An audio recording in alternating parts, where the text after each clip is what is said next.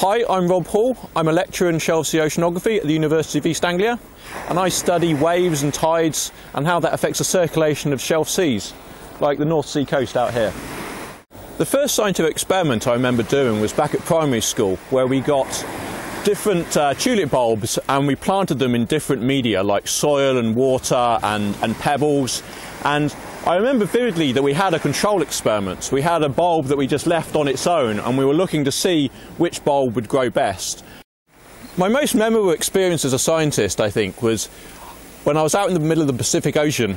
I was on a research cruise. We were deploying instruments into the deep ocean, and I was balanced on the back of a ship, and I looked down and realised that there was two oceanic white-tip sharks swimming in circles beneath me, and I remember thinking, this would be a really bad time to fall overboard.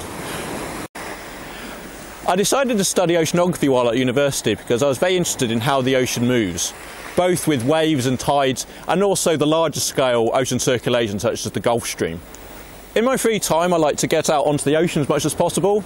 I like kayaking, I like fishing. I particularly like fishing for my kayak, and in fact these are some of the grounds that I fish during the summer for sea bass and mackerel.